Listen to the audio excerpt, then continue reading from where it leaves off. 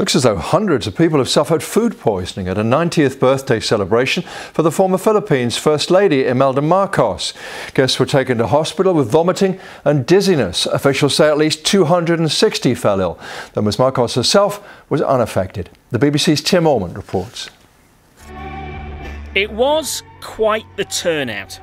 Around 2,500 people coming to celebrate Imelda Marcos's big day.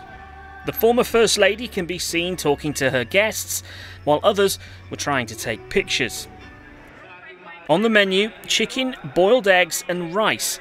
But it seems this particular birthday meal may not have agreed with everyone. Not long after, and the casualty department at a nearby hospital.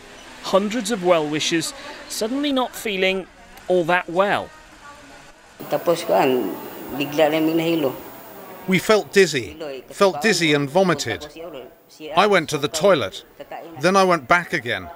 All of us, all at the same time. How did the food taste? Very spoiled. An investigation is underway and the Marcos family have apologised. Imelda's daughter, Amy, said on Facebook, "The food may have been spoiled, but we remain solid."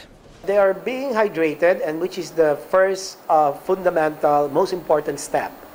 So for as long as they are hydrated, I am confident that they're going to be okay.